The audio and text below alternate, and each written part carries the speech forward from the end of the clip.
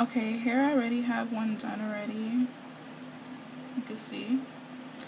What I will be doing is I will be taking this bead and I will be sewing it on to the elastic.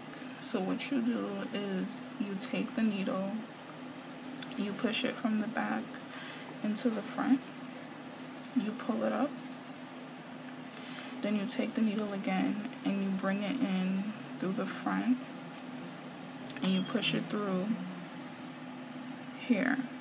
And then what you do is that you take the thread, you bring it around the needle and you make a little loop and then you push it through.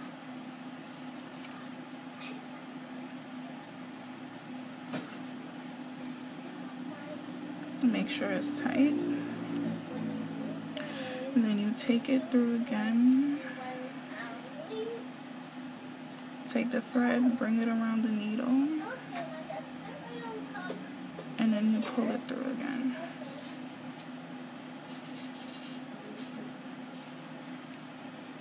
And then you do it a third time.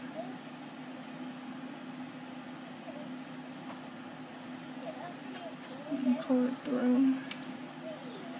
And then what you do is that you turn it around and bring the thread into the middle.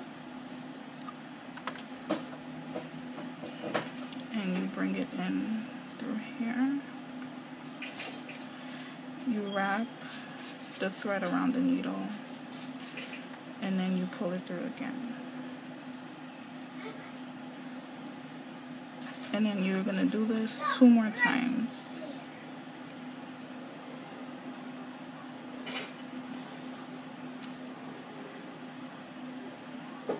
See, make sure it's tight.